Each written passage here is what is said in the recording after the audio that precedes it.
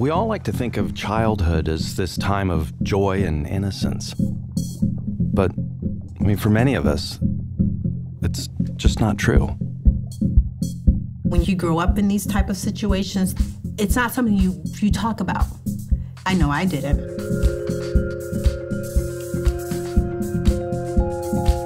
The first thing that we found is that adverse childhood experiences are common.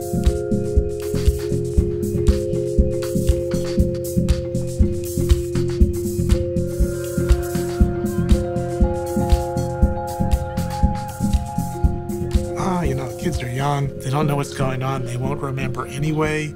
Well, the child may not remember, but the body remembers. There was this incredible gee whiz effect. You mean adverse childhood experiences cause heart disease and lung disease and liver and cancer? Exposure to trauma affects children's developing brains.